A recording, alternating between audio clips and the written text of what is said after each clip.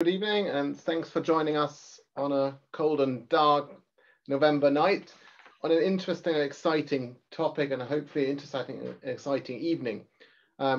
Pregnancy is always an upheaval and an interesting experience for women, but especially so with chronic diseases. And tonight we want to look into the family planning experiences in women with IBD. And my colleagues and I have spent some time researching that, but the interesting bit is how to communicate what we found with the public, and especially with patients and fellow healthcare professionals. And looking at art as a means of communicating research is a new way of doing it. And the University of Wolverhampton is a bit of a pioneer in that. And hopefully you find tonight very interesting and we can all learn something from this. So we're going to start off in a couple of minutes with my colleague Helen Steed from Wolverhampton, taking us through the background of IBD and pregnancy, and a bit where the research project came from. My colleague Sati will then take us through what we've done in a bit more detail in the research together with Helen. And then we've got 4 exciting pieces of art that have been created that look at it all from a slightly different angle. And we really are interested in the different ways of looking at it and how interesting and thought-provoking you find that. And we're going to finish then the evening with a panel discussions. And for that, we really want your views and questions.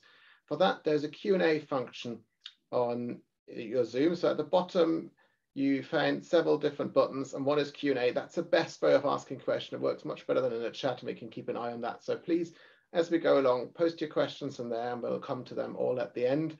We're really keen on your views. One of our colleagues, Becky, is also trying to actually research how art influences people, and she'll be very interested in your views after that. So feedback is really important. We're also interested in reflective pieces, and there will be a prize for the best reflective piece by a trainee. So you've all seen that with the invite, so we would be very much looking forward to your views there. So without further ado, I'm going to pass over to Helen, who's going to start us off on the background of the topic.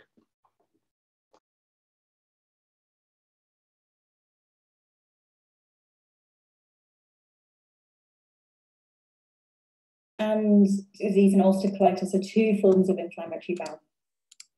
Sorry.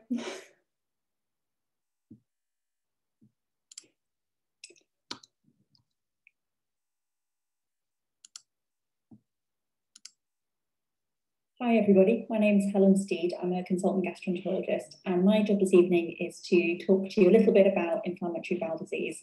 Some of you here are going to be healthcare professionals and you'll already know, and some of you will be patients and you will obviously already know, but there'll be people on this at this event who maybe perhaps don't have a full understanding of what the disease is. So I'm going to talk very briefly about it to put things in, put the rest of this evening into a little bit of context for you.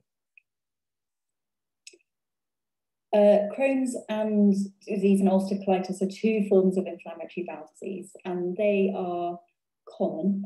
300,000 people in the UK have either Crohn's disease or ulcerative colitis, and that means every 30 minutes somebody in the UK is being diagnosed with the disease. And a whopping 25% of them, so a quarter of them, are children and under the age of 16. Treatments involve a whole range of medications. It might involve surgery and dietary changes. And the disease itself can cause symptoms with tummy pain, diarrhea, anemia when your red cell count is low, can feel very fatigued. People can have depression and anxiety. They can get thin bones, lose weight, have mouth ulcers, joint pains, a whole host of symptoms. And the crucial part is there really isn't a cure. And we don't know completely what causes it, but it is triggered by the genetics of an individual, and then diet and bacteria within the gut. So there are kind of complex causes behind it as well. So what does that actually mean in practical terms? So this is a picture of a healthy colon. So as you can see, you can clearly see down the bowel, the lining is nice and pink and pale. You can see all the blood vessels clearly. That's the little spidery red webs. And it looks wide open. So that's what it should look like. Now, if you've got Crohn's disease or ulcerative colitis, this may well be what it actually looks like. So completely different. You can see here the pink is a very bright, angry pink. Now it's not that beautiful pale. Those blood vessels that we could see before, they've gone. They're not visible at all. And the white parts that you're seeing there, ulcers, and actually in the picture on the left, you can see that they're long, deep ulcers channeling down the bowel. So it's not very hard to imagine that somebody with that in their colon, in their large bowel, might have pain from those ulcers. They would see blood in their stool. They would have diarrhea. They would feel unwell. If you had that on your arm, you would kind of know that your arm would hurt and you would feel unwell. But that is one of the issues with Crohn's disease and osteoarthritis. It's really a hidden disability. So people can look quite well on the outside, but actually inside be very poorly. But that makes it difficult to talk about, and then compounded by the fact that it is linked to problems with bowels, which have very often considered to be a taboo subject, particularly in our British society, or perhaps don't talk so openly about those things. So it can make it really challenging for people to talk and get support for their disease. And how do we look after? Well, these are just some examples of the medical pathways that we use to look after it. And these are actually out of date because we have more drugs now. So they're quite complicated. So that's quite a lot of information for doctors to understand, never mind anybody else. And if the medicines don't work, then some people are going to go on to need surgeries. And that might involve having a stoma bag, which is when they bring the bowel from the inside of your tummy out onto the skin of the tummy wall, and you wear a bag over it, so the waste goes directly into the bag, and then you empty the bag down the toilet instead of pooing through the bottom. So it's just a different way of pooing, but obviously it's quite a dramatically different way of pooing if it's not something that you're expecting or used to. And you can see from these pictures that these people have got all different types of scars, but they're all patients who have had surgery in their tummy for one reason or another. And that could occur at any time during the disease. So when we see patients with inflammatory bowel disease in a clinic appointment, these are some of the things that we're talking about. And I'm sure you'll agree, it's probably not realistic to have an in-depth discussion about all of these things every time you see somebody when you've got a 15-minute appointment slot, and that includes having to read their notes in advance, do all the dictation, and so on. So people can have problems with their mental health that might need exploring. They might have joint pains. You might need to talk to them about how trying to travel for their summer holiday. Their medications, what vaccinations they can and can't have, the long-term risk of cancer for some patients, their energy levels and fatigue, how they're eating, if they're missing anything in particular in their diet. Are their eyes affected by Crohn's disease? Are they smoking? Do they need to stop smoking? Is their skin impacted? How's their bone health? And so on. So there's an awful lot to think about. And then when you throw into the mix the idea that most of these people who are diagnosed are young, so at some point, many of them may or may not want to start a family. So what happens when you want to make that kind of decision and you bring into having this chronic illness where you can feel very poorly at times, with the concept of potentially becoming pregnant and then giving birth and having a baby? So there are a lot of things for people to consider, and often until that decision sort of arrives on you, people aren't necessarily thinking about it too far in advance. So when we undertake research, so we decided to undertake research in this area, and we looked at a project reviewing the medical literature to find out what was already known. And it clearly identified that if people know more, they're better prepared.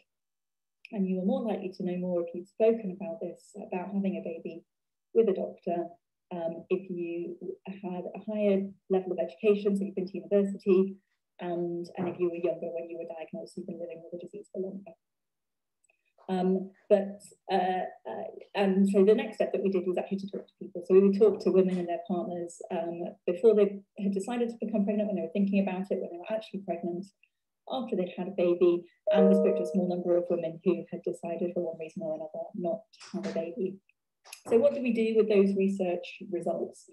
Well, normally we communicate them like this. So this is how we communicate with other healthcare professionals at massive conferences with thousands of people, posters with huge amounts of medical information on them, and in large lecture theatres where people stand up and ask questions about your research and quiz you on it. And we publish in journals like this. So you can imagine that this is not the most accessible way to have information if you are not a doctor and a trained healthcare professional and trained in interpreting and understanding this information. If you are somebody who's living with this condition, who's the person that actually needs to know the knowledge, this isn't the best way to communicate with people.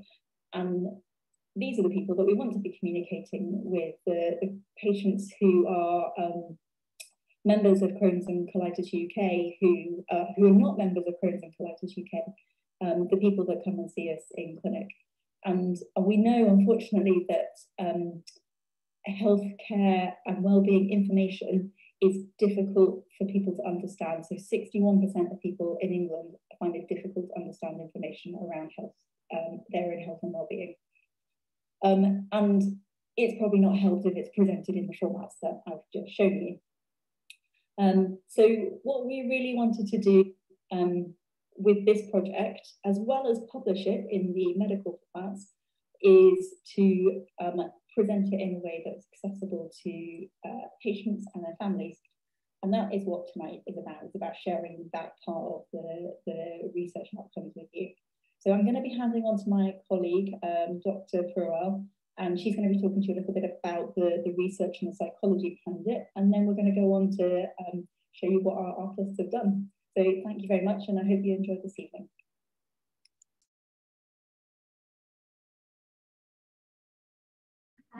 Hiya, thank you, Helen. I'm Sati Purwell, and I'm one of the lead psychologists on this project. And I also work with the same team on a Living in Silence project, where we also use art to help disseminate research findings.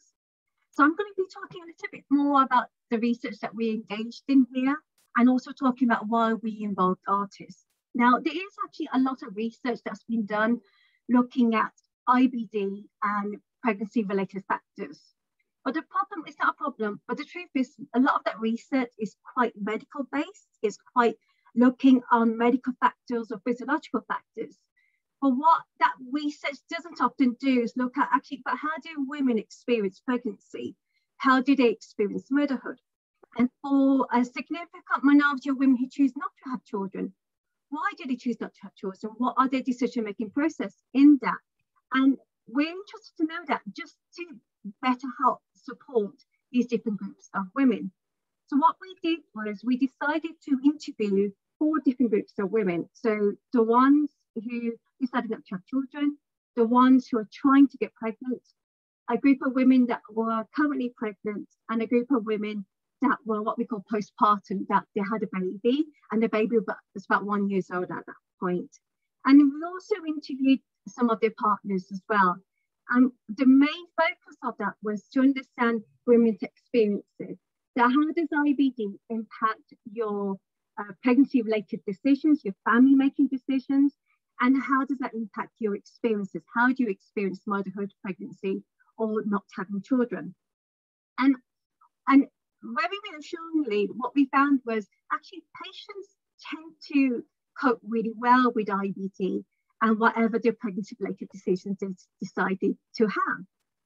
But one thing that most groups of participants, the patients, wanted was a lot more information regarding the impact of IBD on their reproductive health. Now, this in a way is quite interesting, because actually there's a lot of information out there on how IBD impacts someone's reproductive health and how it impacts pregnancy and infertility chances.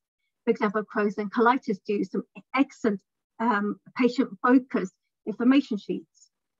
But again, the way that Helen talked about, the way that we academics researchers talk, we tend to talk about very factual language and factual terms. So we tend to use language like having IBD only slightly reduces your chances of fertility or something like that. But what we don't do is talk about patients' experiences, their emotions.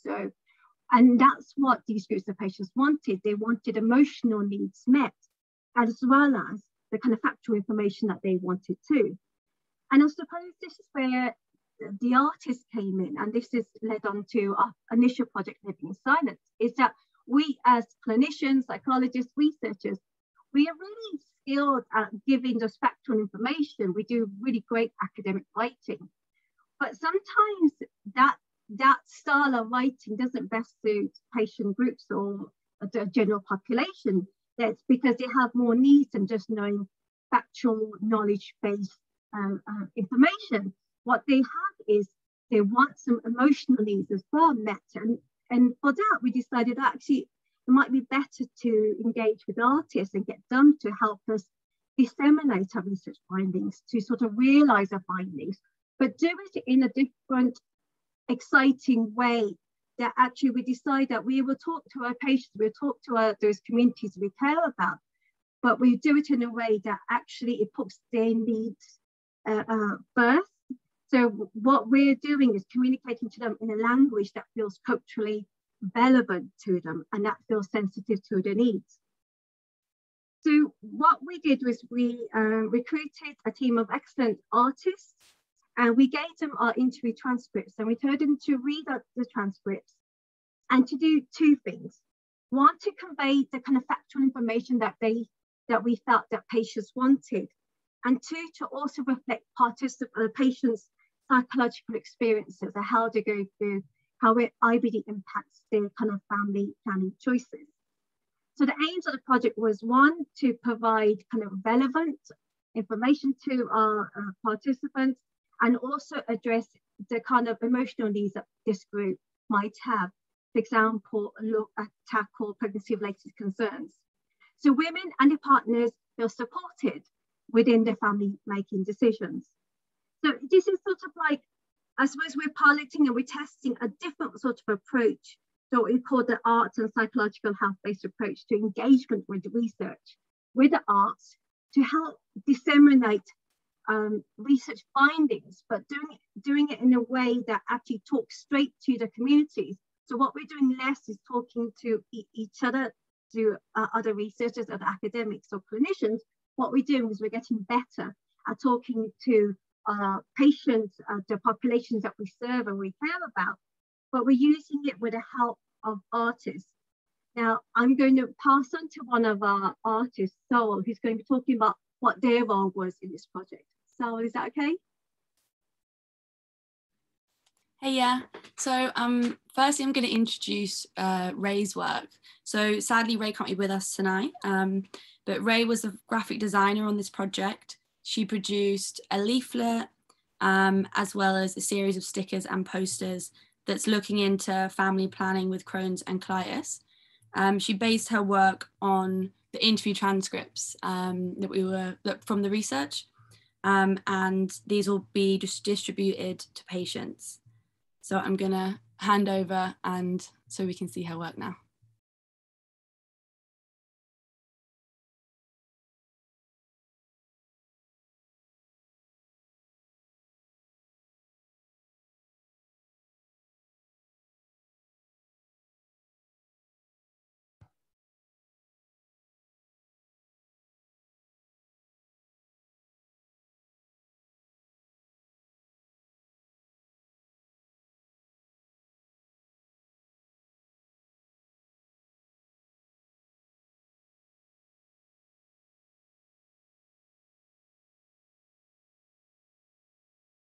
Next, I'm going to introduce my film.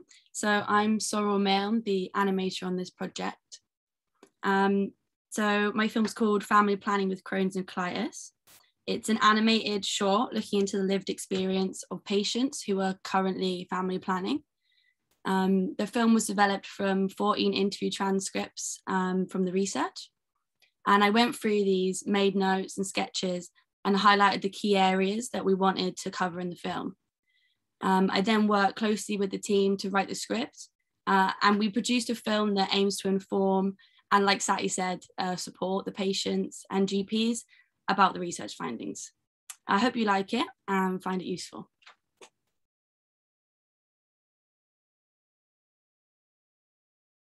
That's my favourite part, when after everything the mum and baby visit the clinic. People have a lot of concerns, yeah. Pregnancy is hard enough without also having Crohn's or colitis.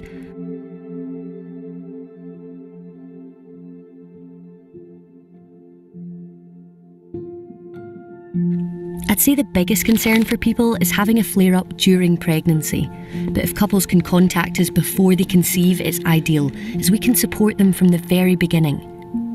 A common worry is how mothers' medication will affect their baby, so it's really important for women not to stop taking their medication before they consult their doctor. At the end of the day, a healthy mum gives the best chance for a healthy baby. Breastfeeding often causes concerns, but it's actually very safe. Most medications will simply be digested in the baby's stomach and be of no harm to them. I've seen a lot of couples brought closer together by IBD, especially during a flare-up.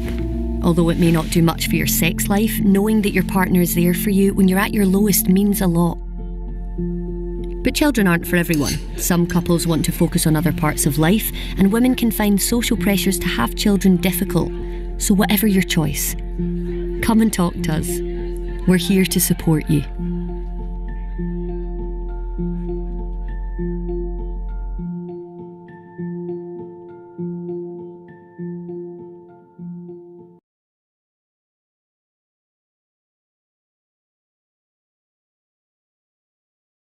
We're now going to hear from Jess. She's going to introduce her work and Paul's documentary. Hello, everybody. My name is Jess Butcher. I'm a storyboard artist, writer, and illustrator. And I was commissioned by this wonderful group of people to produce a series of short comics about the experience of pregnancy with inflammatory bowel disease, because there's many, many different areas of those two things together. There's not just one thing lumped in all in one. There's many aspects. So what I did was I read through the same transcripts that we all had, and I also took notes, and I found that there was a great deal of emotional impact that inflammatory bowel disease and pregnancy can have on a person, both positive, negative, all those weird little emotions we don't exactly have the names for. And I thought it was wonderful to read these experiences of people. And it occurred to me that we don't often get to see that side of medical issues. We're starting to talk more about mental health, and that's wonderful. And I found that it would be fantastic to not only include some of the more medical sides of things, but also include very heavily the emotional sides of things. And so from that, I did 6 short comics, but because they're comics, they'll take a while to get through.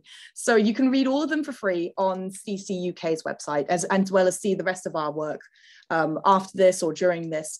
But for now, what we do have is a small semi-animated video where we, thanks to Sorrel, who was very lovely and helped me because I didn't know what I was doing for this. She animated over the top of this while I did the voice acting, and we'll be able to have a look at my illustrations while I narrate what's being said. So let me just quickly set that up and we can have a little look-see. Feel free to grab some popcorn because it's essentially a film. There we go, just getting everything set up.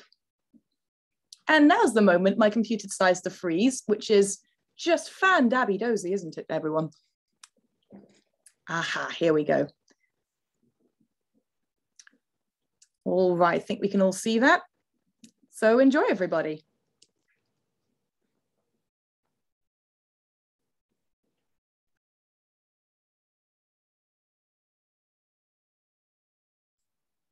Jess, there's no sound. Oh dear me, not sure why there's no sound. How about now? Jess, it might be because you've got headphones on. Maybe. What? Well, not sure why that would make a video not have audio though. I can disconnect my headphones, see if that helps.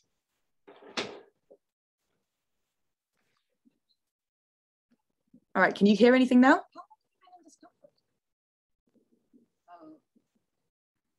Yeah, just turn it up a little bit.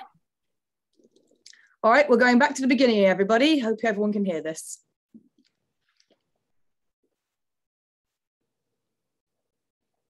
Good morning, Fovia. Did you sleep well?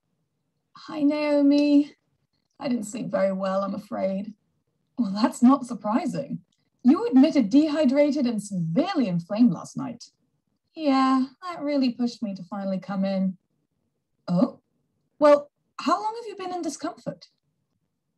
So, Naomi, if you have time, can I ask you some questions about differentiating between my pregnancy and my colitis? Of course you can. Well, once I found out I was pregnant, I had a few weeks of bloating and digestive pain, which is pretty standard of my mild flare-ups. But as I kept going, it got more and more painful. How would you rate the pain on a scale of 1 to 10? Most of the time it was a 5. I could still move and do my daily work, but I got really tired really often, and it was getting hard to focus. Sometimes it was an 8 or possibly a 9. Oh, wow. That must have been very difficult to manage. Yeah, I was going to the toilet maybe 15 times a day, and there was a lot of blood. Sorry, was this recent or earlier in your pregnancy? It's been like this for 2 months. You've known you were pregnant for only 3 months. What stopped you from coming to the hospital sooner? I don't know. I suppose I just assumed this was a normal thing to experience when you live with a chronic illness. I felt like I had to tough it out, otherwise I was just being lazy. Fozia, it's normal for colitis to continue into pregnancy, but that doesn't stop it from being colitis. Discomfort, pain, and flares are exactly the same as they were before, and both need and deserve the same treatment. I know. I feel rather silly now. You're not silly at all. It sounds to me like we've failed to properly inform you of how your pregnancy and colitis will interact. No, you've been great. I've really appreciated all you've done. Still, clearly we haven't explained the differences between pregnancy discomfort and colitis discomfort. If you like, we can talk about that now. Well, okay then. When should I be concerned about my colitis symptoms during pregnancy? Just like how your colitis experience will be different from everyone else's, so will your experience with the disease while pregnant. Essentially, it all boils down to how you're feeling in your own body. If you know that the bloating hurts but won't affect your day, take it easy and do your best. But if you're curled up in agony and it won't stop, that's when you call your partner, friends, or family, who can either help you out or get you to the hospital. I was self-medicating a lot, since it felt like this was all just pregnancy taking a toll on my body. I exercised more to boost my energy. I was only eating clean foods, things like plain rice, crumpets, no spices or seeds. It helped my bloating a little, but I'm worried about the baby getting enough nutrition. Your baby will be fine, I promise. We have plenty of tests that can help check your blood levels and supplements to regulate any deficiencies. But let me assure you, your baby is fine. What's important now is getting you into remission and managing your symptoms in the meantime. But I'm still unsure. How do I know if it's just harmless pregnancy symptoms making me feel ill, or if it's my colitis? I wouldn't say any of it's harmless, Fozia. Many women suffer from severe constipation and nausea all throughout their pregnancy, but that doesn't mean they aren't allowed to seek treatment and relief for it. People with chronic pain can still seek approved medication and therapy to manage their own symptoms. People with depression are still allowed to seek safe relief, irregardless of pregnancy hormones. People with Crohn's or colitis are still allowed to continue treatment while carrying a child. Just because you're pregnant, it doesn't magically end your IBD discomforts. At any point, you're allowed to seek medical or immediate care. Any employer, friend, family member, or stranger who tells you to just tough it out has no idea what they're talking about. You have every right to feel comfortable throughout your pregnancy and throughout your flare-ups. And we're here to help you with that. Now, are you going to let me help you get better? Oh, I suppose I can allow that. Once we've got a bit more fluid into you, would you like me to go to the canteen and get you something nice? Oh, those little fruit pots are to die for. Then a fruit pot you shall have. And there we go. How do I unshare this? Oh, crumbs. How do you stop sharing? Found it. All right. So that's just one of 6 comics which are free for anybody to read. It was a wonderful experience, honestly, to get to present medical text in something quite as fun as a comic. And I'm hoping that that means it's going to make it a lot more accessible for the general public to not only read and access, but also find maybe a little bit of enjoyment in. And now we're going to move on to Paul Stringer's documentary. He took the time to interview just about everybody and get the side of things from the research angle and from the artistic angle. And that is going to be shown to us right about now.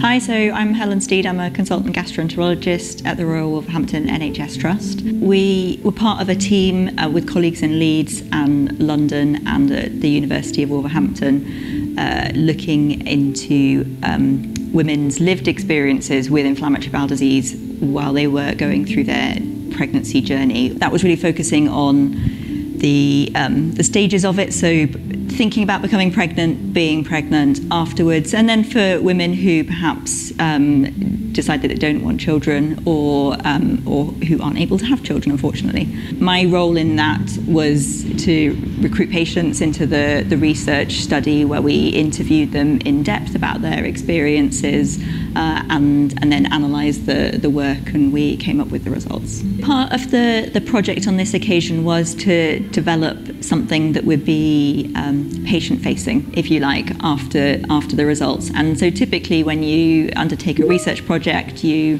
write a paper, you publish it in a journal, you might present it at a kind of medical or scientific meeting. And yes, there are absolutely patients that engaged with that side of it and read it and really want to know and have that level of knowledge. But there are other people that will never look at those, and I don't blame them. Some of them are really dry, and we're not probably the sort of most patient-friendly when we write work, because we write it for each other, and so it can be, you know, all the lay terms are all taken out of it. It was really a need to try and translate our findings back to women and their partners, because we felt that there were some positive messages that would be reassuring for them. Where the artists came in is that we've worked on a project before where artists represented women's lived experiences, and that went really well, and there were some excellent pieces produced, and there was sort of widespread engagement. So we wanted to repeat that. Where this project's a little bit different is we asked the artists to interpret the results for themselves. So we didn't want to tell them what the findings were. We've given them the transcripts for them to actually look at, and we've asked them to think what comes and stands out to them and what they think is important to reflect back. I'm Dr. Satvinder Poywal, and I'm the lead psychologist on this project. The psychology team are working on analysing the qualitative data that we have and using that analysis to help inform the artist's work. We know that patients often have experienced high level of pregnancy-related anxieties and worries. Despite the fact there's loads of really fantastic information out there. For example, Crohn's and colitis do incredibly patient-friendly information sheets. So it's not information that is lacking here, but I think it's perhaps the information available with the facts isn't that great at communicating to patients, telling them what they need to know. Now, art could be great because actually it speaks to patients and perhaps a bit more patient-relevant language. So my name's Maggie Ailiff, I'm head of Wolverhampton School of Art. We were approached by psychology to start with, just to see if it was something that we'd be interested in, and I think it was a very tentative approach. I think they were a bit worried that the art school might be a bit snobby about working on something like this, but actually, of course, it's really key to our practice, not just training people with the skills, but actually thinking how you apply those skills to make a difference. I think we've got 3 wonderful pieces of work for starts. I think that what's clear is that the artists have managed to really take this incredibly complex material, this research, this knowledge of the clinicians and the condition itself and the sort of experiences of patients, and condense that into these really, I'm going to say simple because they are. Obviously it's not simple, but they're really kind of simple, beautiful outcomes. I'm Sorrel Mayon. I'm an animation director based in London. My work focuses on the dissemination of scientific knowledge and research. I found the project overall really rewarding, and the process, particularly like the beginning of the process where I get to storyboard and I go through all the transcripts that Becky gave us, and going through those and creating all my visual ideas and just getting ink and my sketchbook and kind of learning through drawing and diving into that topic. I essentially read through the transcripts, and as I read through them, I process all the information by rewriting and drawing bits. Do these big pages with ink or a pen, and like elements of it is drawn and elements of it is written, but you have like bits that I think are particularly important. They'll be in bigger font and stuff like that. And I basically kind of mind map across like loads and loads and loads of different pages. And in doing that, I can kind of pick out the more key elements and also think of ideas as I go. Like it kind of enables me to generate visual ideas. And some of these are actually in the final film. When you have a chronic condition, you're often talking to so many different doctors and looking at so much different information online. It can get pretty intense and confusing.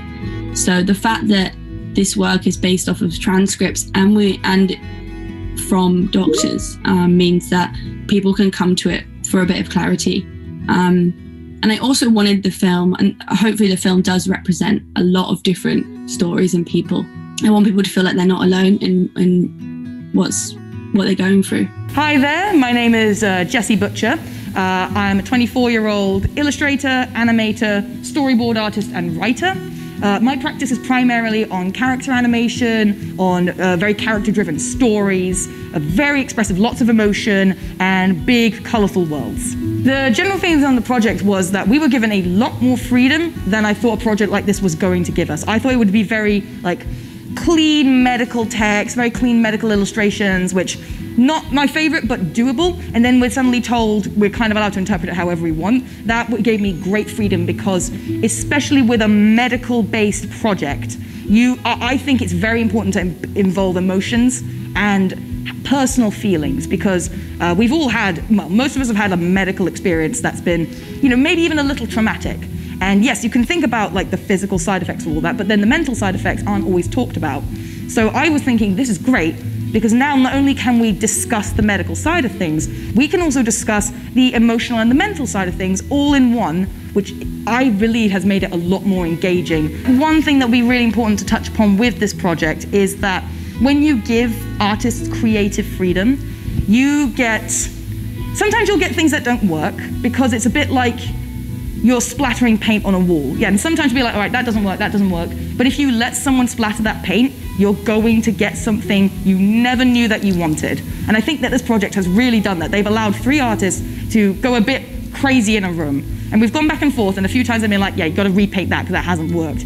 But what they have got now is something they thought, well, we thought we were going to get it all in green, and you've painted the entire room pink, purple, blue with some glitter on it. And somehow it worked. Hiya, I'm Rachel, and I graduated from Wolverhampton University in 2019. I'm a creative communicator who practices in illustration and graphic design. The way in which I've interpreted such emotional stories is actually by trying to use colour, which is something I absolutely love, and kind of taking that in a way that can emotionally calm and relax these individuals.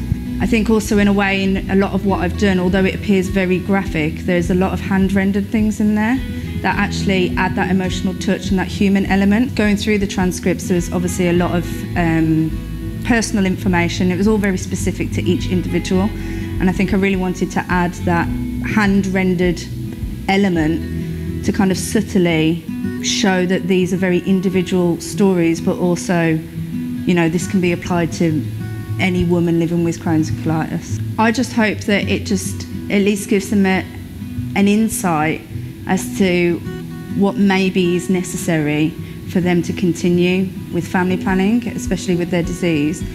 I think if they could just take my artwork and for it to maybe get thinking about some of these topics or subjects that we're talking about, and then hopefully use it as a tool and give them the confidence to then go to their doctor or their nurse to then be able to ask these questions and to maybe to feel a bit more supported in a way, that they've got this little booklet that they could then say, look, no, this is how I feel, this has made me think, I've got a question surrounding this. And I think in the booklet we've got a reflections page, and the idea of that is for them to just go through the images and go through the little bits of information, because it's not all there, but a lot of it is there, and just get them thinking. And I think when you're in a doctor's surgery, sometimes you forget maybe what you wanted to say, what you wanted to ask. So these reflection pages were just really important as a guide and just a little support for them to have the confidence to ask these questions that I guess are so personal about their own health and their children. It's so impressive to see, and the work kind of come together, and the concepts and the thought that have gone into it. I think the thing that surprised me is the way they've taken really different aspects of it. So there is overlap between the messaging that they're producing, but they have gone for quite different sort of representations. So the styles are incredibly different, and I think it's interesting how one artist is sort of almost sending a message from the healthcare professional's perspective. Another artist is really very much about the kind of the family feel and the patient's perspective outside of the healthcare setting, and another artist has gone for something that's sort of a lot more factual in sort of addressing or kind of raising where women might want to look for more information. Where we know we struggle is that we do struggle to engage some people in research itself, and I don't think that we're great at representing those results back to patients and in a kind of patient-friendly manner that would make sense to the majority of people. And I think where we really thought that art could come into its own is creating that visual representation of just some of the key points that you're trying to get across. So I really think that art could be a way of sort of bridging that gap between research for academics and research being presented to the general public.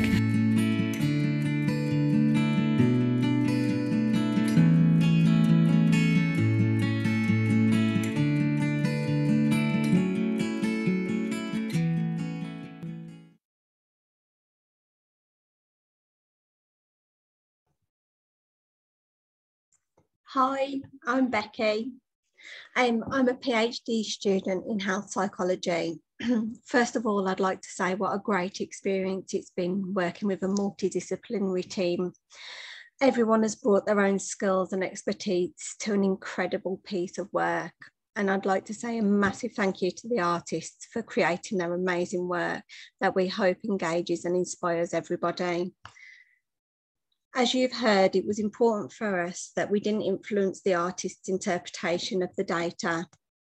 And interestingly, they have identified the same, if not similar, if not the same key messages as us, what the patients want, what they struggle with, and what they'd like more of. So there is a growing interest in the use of approaches to public engagement with research that use the arts to facilitate engagement. And we are interested in supporting effective ways of engaging IBD patients and the public.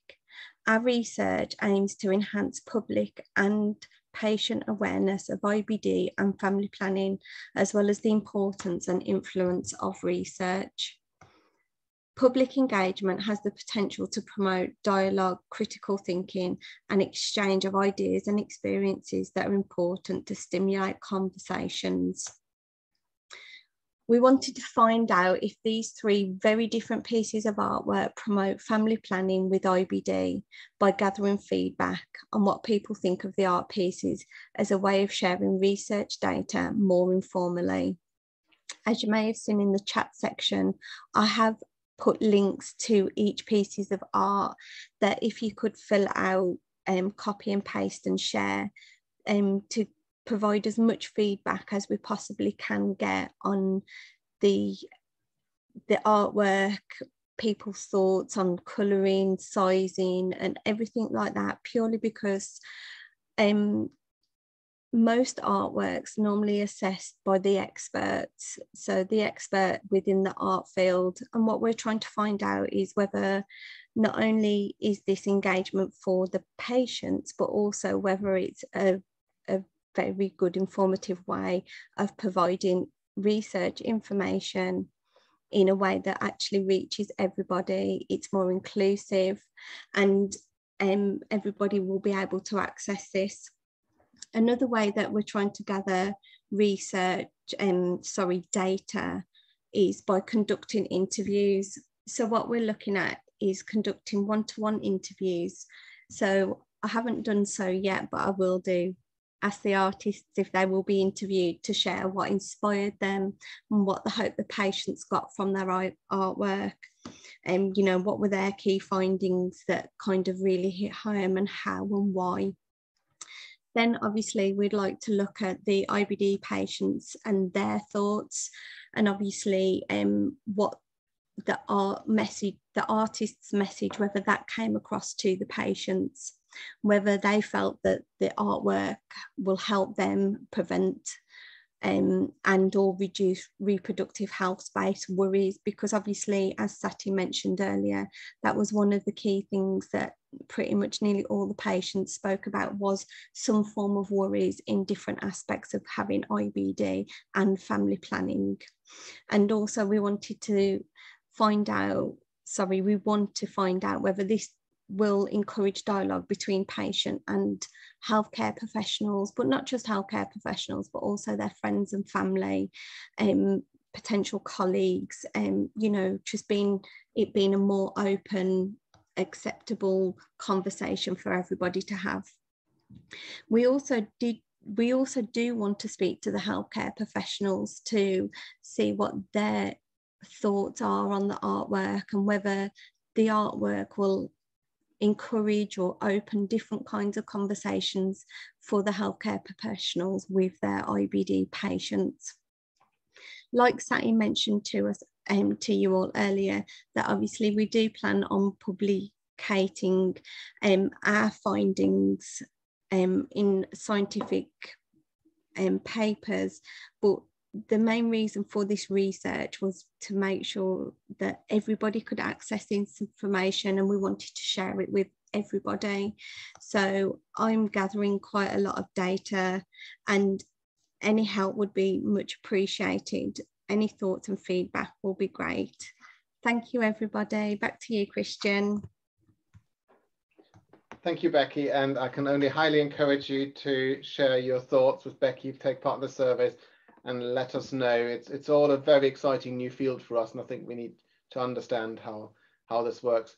So we're now going to have a panel, and I welcome Sati and Maggie, who you both already met, back to the panel, but also Joy. Joy, would you like to introduce yourself to the audience? Hello, so I'm Joy. I'm a mum. I've got a little boy, Frankie, and I've also got IBD. So I was diagnosed with inflammatory bowel disease 2 weeks before I found out that I was pregnant.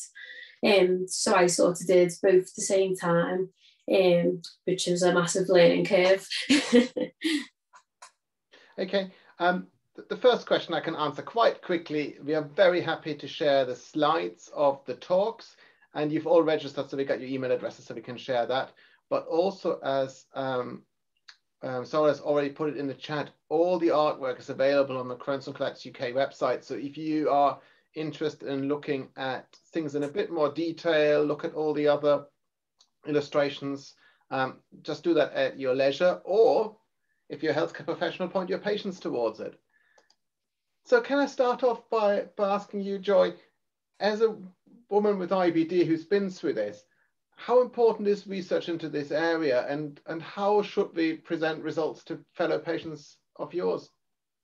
So when I was pregnant, it was about 4 years ago, and obviously the first thing you do is jump to Google, and I think the artworks have been amazing. If I found something like that when I had searched the first time round, I don't think it would have been as scary at all, because you're met with a lot of information that you've got to sift through, and a lot of contrasting information as well.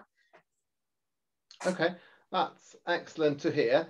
And we've got one question from Jane, and that's probably from Maggie to start with, and then the others we will chip in. How does art have the ability to influence health? So, Maggie, can I give you that really not so simple question to start with, and let's see what the others think as well. That's a PhD in itself, I think, isn't it, Becky? But yeah, I was looking at that question, and I suppose it kind of took me in mind the sort of old kind of feminist adage of the personal is political, and it kind of took me back to thinking about some early sort of feminist artworks like Judy Chicago's Woman House or Mary Kelly's Postpartum Document, where women artists in particular, decided that they were going to use art to kind of bring forth and make conversation around really taboo subjects about menstruation, having babies, or the kind of Mary Kelly's piece, very famous for including a dirty nappy in a frame. Things like that cause lots of kind of upset in the press. But I think it's what it does really, is it in telling kind of individual stories, they make people feel like they're not alone. There's a shared experience that comes from it. And I think that's what these artworks will do. I'd be really interested to see how people feel about them, but I do think they're very different to kind of more informational kind of NHS kind of leaflets, graphics, things like that, because they're telling stories, and I think they're relatable stories. So Sati, can I then get the storytelling to you from a psychological aspect? Is a story a more powerful way of getting information across than something more factual? I think they're different. I think stories are amazingly powerful. And if you think the way we teach kids to learn the way we learned, we have to learn in a storied way. So we have to learn how to cross the road, and it was told to us in a story way. When we tell stories to each other, we tell them in a storied way, the beginning, middle, and end. There's characters, there's conflict, it gets resolved. And the way we tell jokes, often in a story way, we learn through stories. For example, any religious text out there when it teaches morality or ethics, it's done within a storied way. This is how human beings have communicated. It's one way of communicating to each other is through stories. And stories are really, really powerful. So they convey information. They tell us what people need to know, what characters need to know. But they take us through a journey, and they give us those experiences that we all relate to. So when you're young and you're a teenager, you learn to love through stories. I went to a girls' school, and we used to read, I don't want to talk about this, but Mills and Boons. And it was having to be in a relationship and loving through stories. And you learn to love through that. You learn through storytelling. And I think giving people important factual information is important. We need to know that. We need facts are sacred, I agree. But also there's something very powerful in learning through stories, learning how to cope with stories. And we have that, for example, even in looking at EastEnders storyline, when they tackle important subjects, for example, domestic violence, and it tends to have an increase in people going to the hotlines. So it's not because nobody knows what domestic violence is. It's not because we don't know what the hotlines are. But learning that through storied way, it makes the storylines more relatable, and you see that in yourself. So I think stories are one of very important ways of learning, and I feel they can have a massive impact on how we learn to live better lives, healthier lives. And I feel that we do use it, but not so well, I think. And that's something that the team and I are quite keen on doing. Sorry, I don't know where I was going with some of my stuff. Okay, excellent. Sati, thank you for that. And Joy, ultimately, this is aimed at patients and at you. And have you ever considered art to be a way of communicating about health before? No, I mean, you usually don't. You pick up a leaflet and it's got a picture on the front, and then you open it and it's paragraphs of text. So no, but I think especially like the film and stuff, it really gets you into watching it. And I think I didn't mind sifting through all the medical terms, but I think there are people out there, like my partner, for example, who wouldn't sit there and read for 20 minutes and then come to his own conclusions. He needs the information right there in front of you, and what better way to do it than through an image. So we have a question specifically for you, and I appreciate this is not an easy one, but it's really quite interesting. Do you think if this artwork had been available to you when you were going through that stressful time with your pregnancy, it would have had an impact on you and changed how you thought about your IBD, or how you, lived your life at that time? Yeah, I mean, I think initially, yeah, because when you first find out you're pregnant, obviously it's a scary time, but if you're already ill at that moment, you're exhausted, you're fatigued. So looking at something calming, rather than when you Google something, it comes up with statistics and numbers and medical journals. So looking at a piece of art, it's going to instantly calm you down. And I think the comic was brilliant, like taking it from like one picture to the next picture and just reading it. And like you say, in like a story, it is more relatable and it calms you down, and you're looking at the pictures, you're reading the text, you're not just reading paragraph after paragraph. So yeah, I think it probably might have. It would have probably been a lot more calmer than, oh my God, look at all this stuff I read now. That's really interesting, and that's a lot of food for thought about what we thought about patient education so far. And I think we probably have to rethink a little bit what we're doing there at the moment, and offer more ways of communicating than the standard written information, really. There is a question, and I think Maggie might be the best one to start off with this one. How does this type of art differ from standard government health campaigns we may see on mainstream media, especially on television? I think, well, some are more arty than others, aren't they?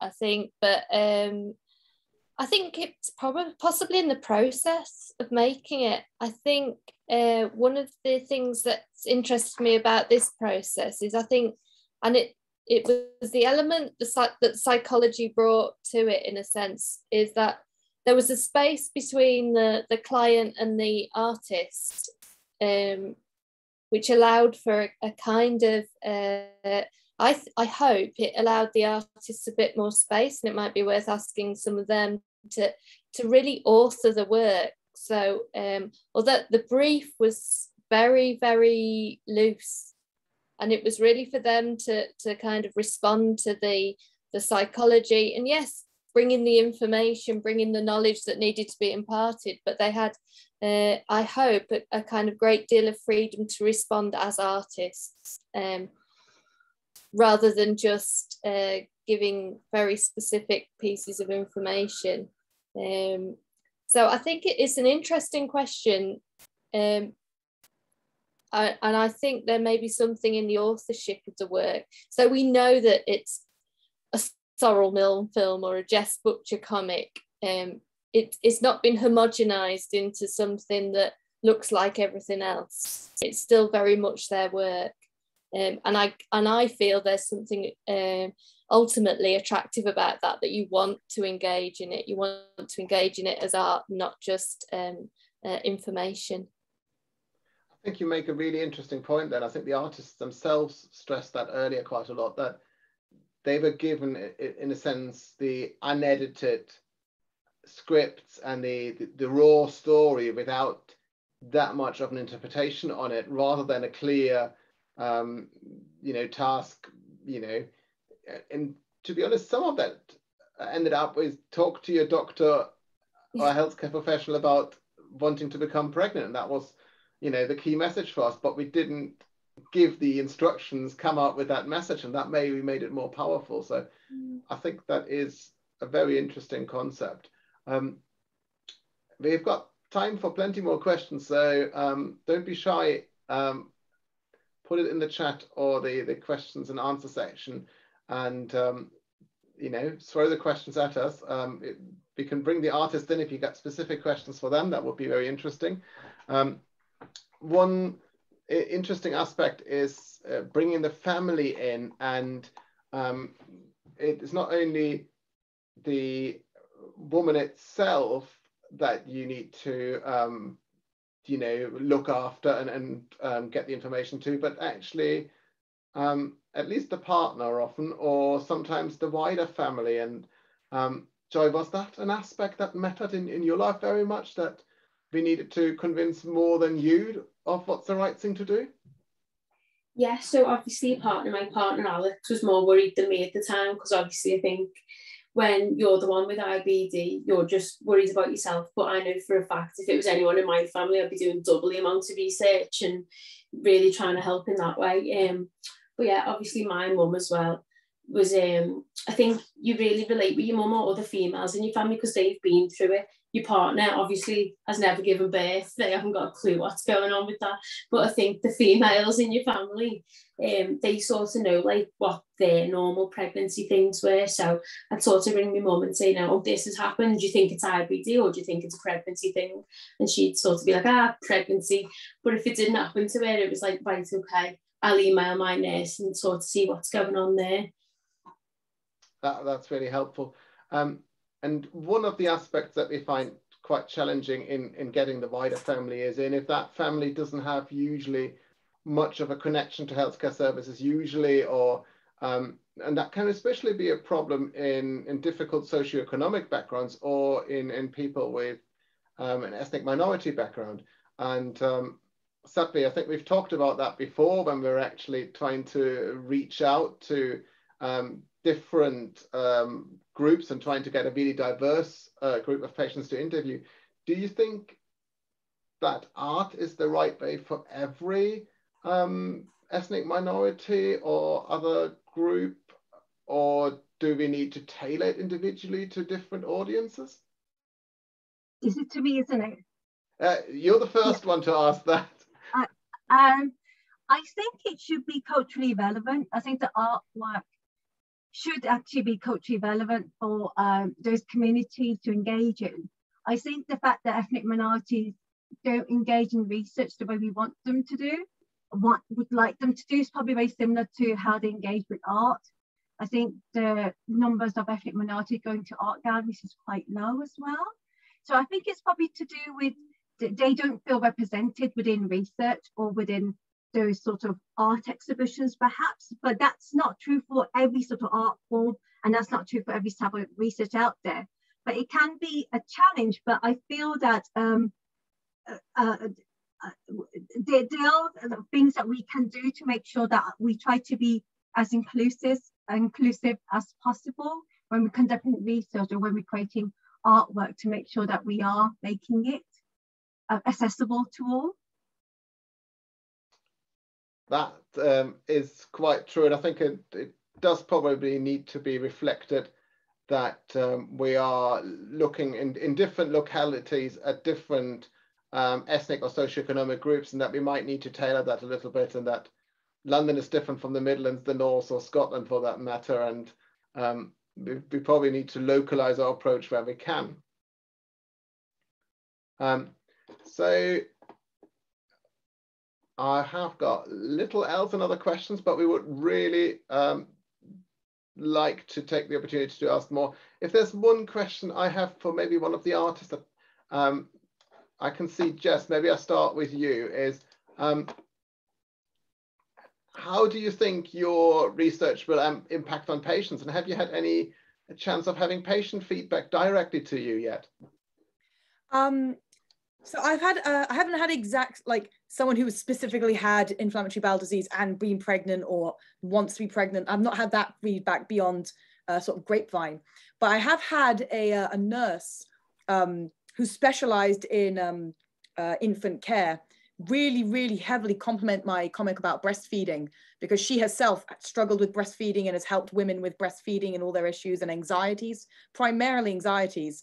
And she said that I captured that very complex guilt that comes with struggling with breastfeeding and medication really, really well. And I got to say, at the time, as soon as you said that, I was just sort of standing there, just red in the face, going, oh, thanks, that's really nice to hear.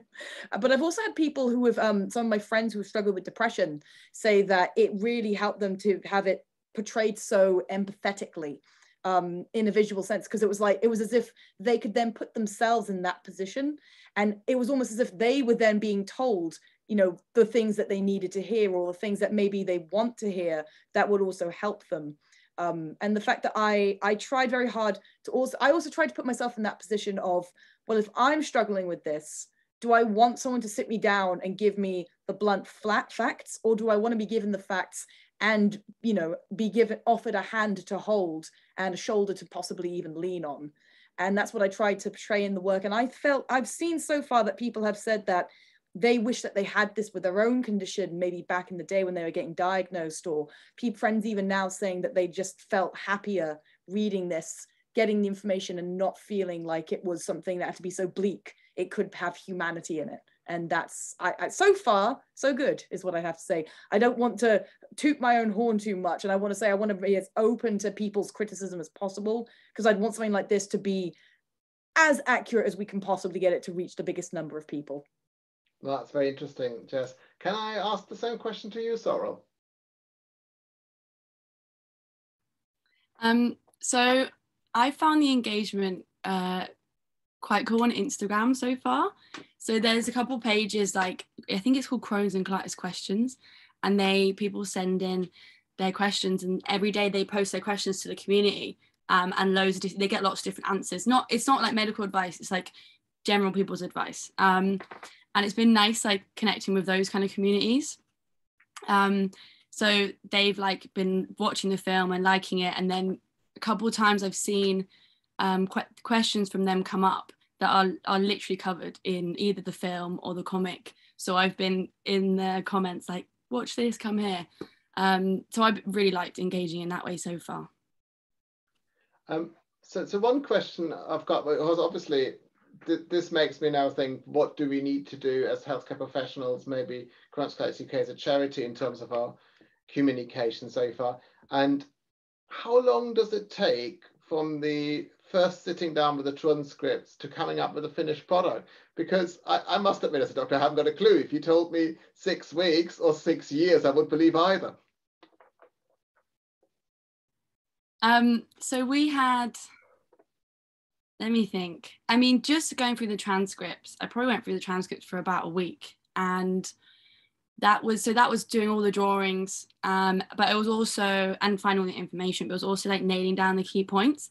But in that, it was also like the Zoom chats with the researchers to figure out that I would make sure I was on the right track. And we were kind of, you know, on the same route as to like what the key points were.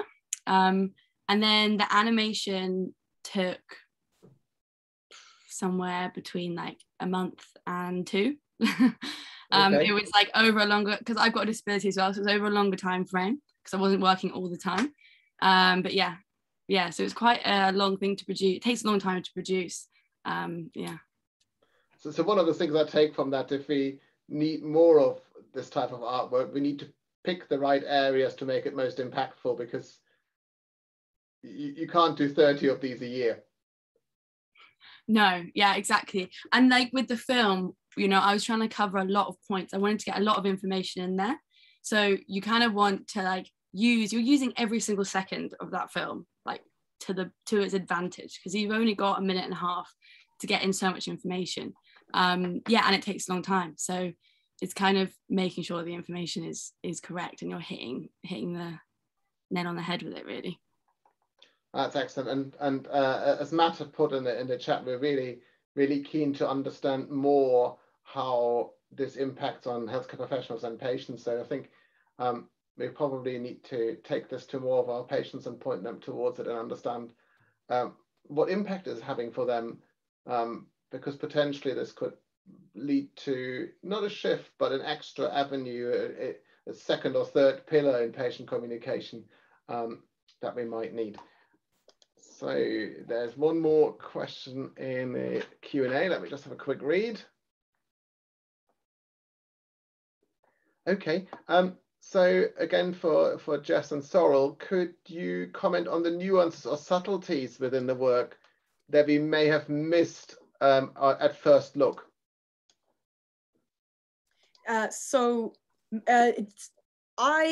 always found that human expression it's such a wonderful, nuanced way of communication, those small little changes in body language and facial expressions or in tone. And throughout my my comics, I've always enjoyed drawing facial expressions. Even when I was really little, I'd always try and make an angry face and then a slightly different angry face, try and show a different side of anger. And if you look at the comics, just in terms of body language and facial expression, you'll see that it's not just the same smiley face or the same frowny face. Like the faces, because they're so different, it makes it more human, I like to believe, even though my style is quite cartoony and not exactly the most realistic thing on the planet. But also, I try to portray people's emotional state via the environment in the comics. We've all had like that one book or that one film or something that really stuck with us when we were a little kid. And there would be parts in the film where maybe it was scarier and things would get darker and we'd feel that same feeling only to then come out of it as the character does. And then suddenly we get that experience. So by putting that into the comic, either through the environment or the facial expressions, when we experience the lows, and you might even be relating to what the character's going through, you yourself do experience a little bit of a low, only to then be taken out of it by the help of others or the information available to you. And then the scene gets brighter, the expressions get happier, things get more empathetic, and then you get to feel that loveliness come out of it. And suddenly you're feeling that love, and you're starting to associate, oh, maybe CC, you know, this information is good for me, this ability to relate is good for me. You might even feel a bit more hopeful about your situation, or just feel a bit more seen in your own emotional journey. And it's not immediately obvious, because I didn't want it to be like big neon signs of, you feel sad, now you feel happy. I wanted it to be a bit more, you get to experience it how you're going to experience it. But if you then look out for those sorts of things, it's something like, oh, hang on a minute, the lighting shifted ever so slightly. So obviously I'm not artistically very talented. Looking at this, does this speak to the emotions of the viewer rather than more than that you cognitively work it through in your brain consciously? Does it just go straight to how you feel about it, or how does it work from your end then? Are you asking if, do I consciously think about how to portray emotions, or are you saying, do I? How do you think it works with the viewer? Does the viewer just take up an emotion, or do you think the viewer actually thinks like, oh, this face looks more friendly than the last one or so? Is it just all on a subconscious level? Well, what I'm hoping for is that it's going to primarily be for people on a subconscious level. I think for people who are in this field, they might see the techniques used and be like, in the same way that if you hear someone speaking medical jargon, I wouldn't know what it is, but someone else trained in that be like, oh, I see what you did there. What I'm hoping, however, is that it is going to be subconscious, and it is going to help you go on a bit of a journey of emotions and empathy, the same way that a children's film does kind of the same thing. You know, it has those story beats that then get meat, and that's why they're so successful, because at the end of the day it's all relating to us, and I'd like to relate to other people. Okay, Helen can share with us one of the pages to illustrate the point more poignantly than we can probably put into words. Can you see that? Yes, you've got 2 pages up. You've got one from my Future Fears one and one from my breastfeeding one. Yes. Do you want to talk through them, Jess?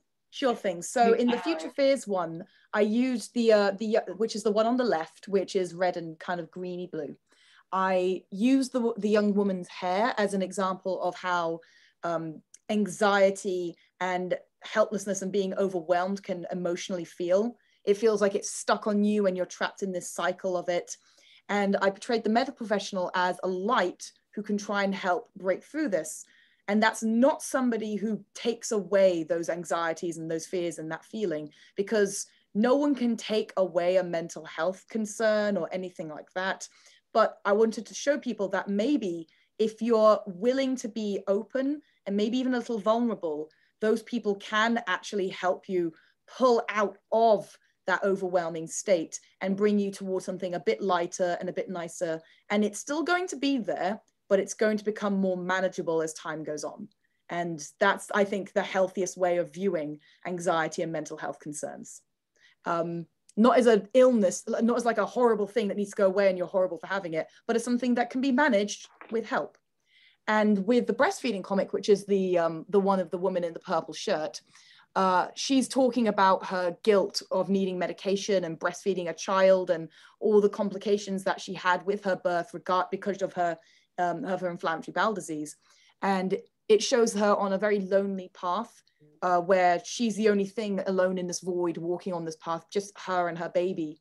And what's not shown here is as the comic goes on, that void slowly begins to fill more and more with color, and more people get brought into it as her friend, who she's talking to in the comic, starts to explain, hey, I've had experiences like this too. Maybe not the same as yours, but I can really relate. I'm so sorry you're going through this, but I want you to know that you're not alone. I'm here for you. And visually, we get to come out of the dark and out of the blandness and into a more bright, colorful, together situation.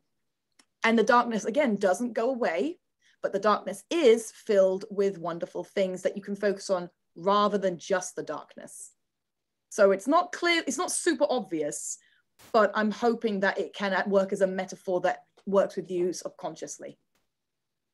Excellent. That was a fascinating insight in how you came up with the work and why.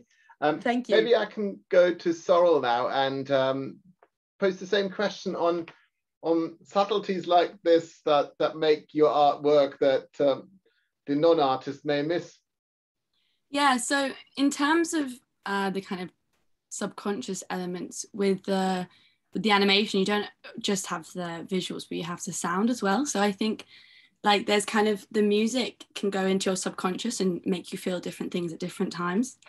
But also the kind of subtleties in the animation that maybe you would miss on the first viewing is like the fact that, and actually someone's pointed this out in the chat, the fact that I've tried to make it as inclusive as possible. I've included people from different ethnic backgrounds and also queer couples, straight couples, polyamorous couples. And also like things like the medicine that I draw in it is the actual, what the actual pills look like. You know, it's all very, it comes from total fact. And like there's like the stoma bag at the beginning, nuances like this that you might not notice. And then in terms of like lighting and things, you've got the couple bit with the queer couple in the house. It's nighttime, so everything's kind of dark and cozy, and I wanted that to really represent like how your partner can help you like through these times so much. And then at the end as well, where there's the single woman and she doesn't want to have kids, and she's a little bit like jarred out by all these pregnant people around her and all these couples, and then it zooms out and you've actually got loads of different couples going through loads of different things, and then she relaxes and everyone's kind of they have their own situation, but they're supporting each other. Excellent. So we got an interesting question from Lyndon, and specifically for the artist. So we'll stick with Sorrel and go back to Jess. What made you choose to get involved in this project? Have you had any personal experience of medical situations, or have you come across IBD before? So how did you end up getting involved in a sense? What's interesting is I really didn't know that much about IBD until I started applying for this project. And then I think as a lot of people do, I assumed that IBD was just like IBS, but a little bit worse, which it's not. It's entirely different. And now I'm there going, oh crumbs, I was completely ignorant. But I didn't know, because it never occurred to me to ever look this kind of thing up. And but that's not the reason why I was picked. I was picked, I believe, because I was one of the only people to offer a comic, which I don't think had been offered before. There'd been other things. The reason I decided to go for it, though, is because I have personally found wonderful wonderful help in terms of medical help from reading people's stories, and especially reading people's comics.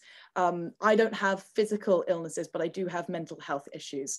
And there were times, I remember when I was especially very young, where I felt very alone with those issues, because it wasn't exactly spoken about, or if it was spoken about, it was very blunt, and it was very much like, this is how you stop it, and that's all you need to focus on. And at the time, that isn't necessarily what I needed. I just needed to be able to relate to somebody on an emotional level. But then I found people online who were talking about their own, you know, their journeys and their experiences, people who were drawing art, like illustrating how their illnesses manifested to them. And I would look at that and go like, oh, that's me, that's me. I have this very vivid memory of actually a video game player who would just stream video games, talking about his experience with obsessive compulsive disorder. And I remember listening to it over and over and over again. I didn't know why, but deep down, I realized it's because I related to it so heavily. And it was just him saying like, yeah, I was in college, you know, and this happened. And so when I found out, wait, we can help people in a medical sense, and it suddenly just dawned on me, how wonderful would it be if I could then provide something that could reach out to someone who was like me when I was younger, who felt alone emotionally with this illness. And then suddenly you get to read something, maybe see yourself in it, and suddenly you're just there going, oh, the lights are in my head. And yeah, you don't immediately, and everything's fixed, but suddenly you've got an anchor and you don't feel like you're by yourself. And if that even reaches one person, then that's wonderful, and it's worth me putting my time into.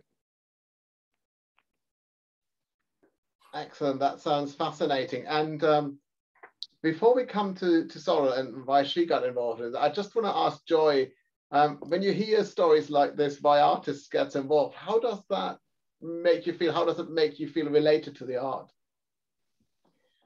I think it's really special because I think, obviously, if I hadn't have been invited to this and I'd have just seen a leaflet, you sort of assume that the artist is just told, right, this is what we want, this is how it's done, The fact that they've like listened to transcripts and really taken in what people living with this condition are feeling, thinking, and also the important medical bits that need to be in there, and they've composed it all together into one thing and took their turn on it. I think it's really good. Excellent. So Sorrel, same question as to Jess. What made you choose to get involved?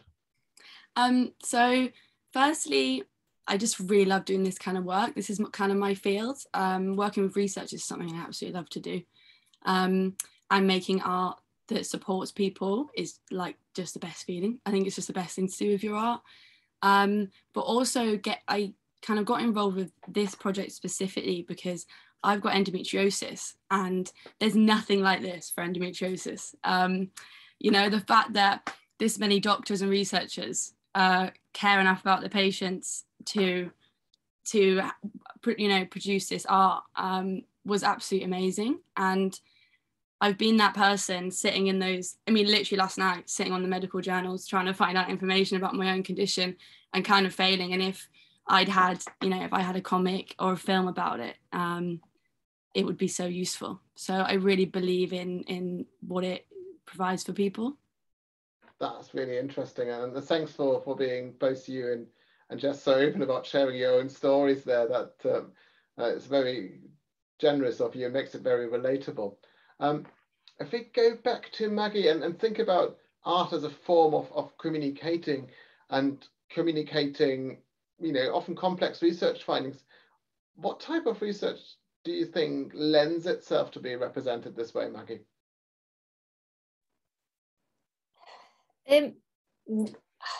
Good question. I think it is. I mean, I'm kind of interested in it very broadly as a school of art. You know, obviously, you know, people do sort of sometimes see art as something that's a nice to have, a kind of but not that essential. And I think we forget how kind of important it is to all of us, really. You know, what it's absolutely embedded in everything that we do. So I think it's a communication tool. It's a way of talking. It's a way of raising conversation. Sometimes I think it can tackle difficult subjects in you know, it's the sort of I guess one of my fears when we first started the first project was that we'd end up with lots of kind of very kind of bodily, visceral sculptures, and actually what all the artists did was kind of create very beautiful things to talk about something that, as Helen said, I think in her introduction, you know, it's not something that most people want to talk about. So they found a way of creating easy conversation, easy ways of sharing difficult subjects with other people, something you could share with your mum, you know, have a look at this. The first project was very much looking at how you could introduce difficult subjects to a community that perhaps wouldn't recognise these difficulties. So I don't think there's is there any research we couldn't do? I think you have to find, as an artist, you've probably got to find a way of understanding the research. And I think what the psychological element did, the transcripts, was they gave us a vehicle to understand the research, if you like. I think if we'd just given people, and I don't know, but Sorrel and Jess would think, but if we'd just given you the medical papers, I'm not sure what we would have got. So that there's a process that we're developing here, I think, which is yes, there's lots of amazing and difficult research out there that's talking about really important things.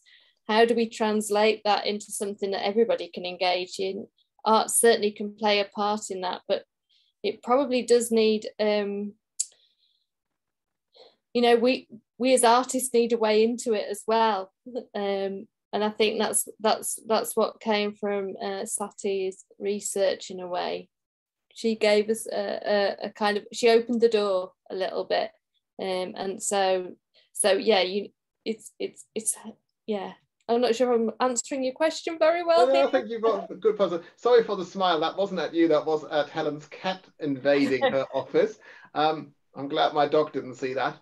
I think one really important point that comes from art, maybe as a way of communication, is Helen, Matt and I are all involved in trying to get people to take part in bowel cancer screening, just in the general population, and prevent people dying unnecessarily from bowel cancer that can be prevented. And there's different ways of checking for it. And, you know, one method is slightly more accurate than the other one. But I think the biggest difference on a population level is to get the uptake up. And clearly, looking at different ways of communicating is probably sometimes more important than fine-tuning the medical interventions we've got. And I think that's a message for probably all the healthcare professionals tonight, that we need to get the communication right, and sometimes simple interventions, well communicated, do a lot more than perfect interventions done for very few. Matt, can I come to you? Because we've been asked how these comics will be made available to hospital and clinics and via Crohn's and Colitis UK. And clearly you, as the senior lead on the research team that we're all involved in, have worked quite hard on the distribution plan for the results. So maybe you can talk us through what the plans are there.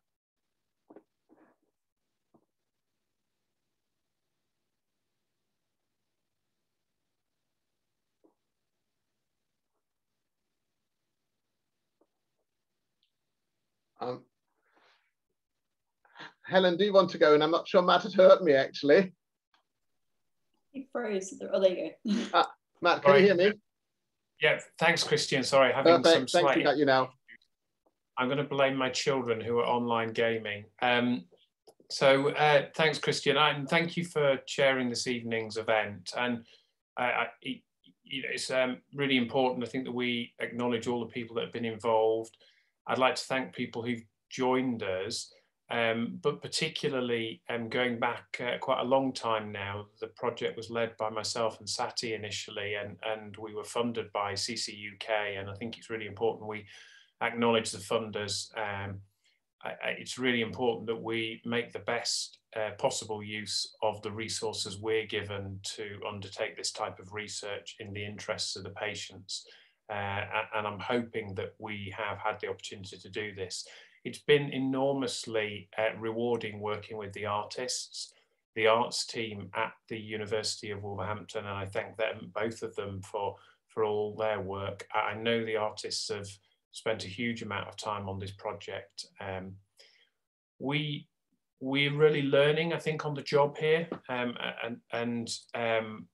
we haven't used this as much as an opportunity to create impact from research in the past, but we understand that the way that this is developing, it's certainly a novel way to interact with patients, and we hope that this will improve the penetration and impact of research for our patients and participants in the future, and help us to make that information that we get out of research more accessible. And so that's where Becky's project comes in, and she'll be linking into some of you already through the chat, and also we'll be sending you emails with the links to fill out any of the feedback forms from each of the pieces of artwork, and we'll be taking that artwork, those feedback forms wider, so we can get more information on that. And as Becky's mentioned already,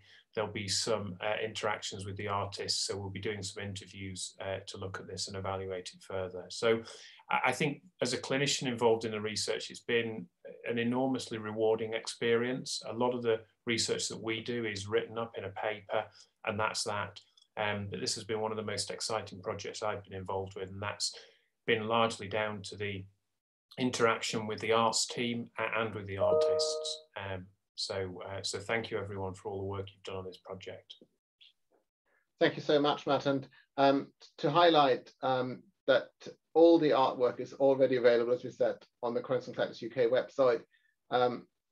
Matt, Helen and myself will reach out to other colleagues working in the field, highlighting what is available, what we have done, and try and promote this through the professional channels that we've got and the professional networks amongst gastroenterologists, IBD nurses, but also along the obstetric networks.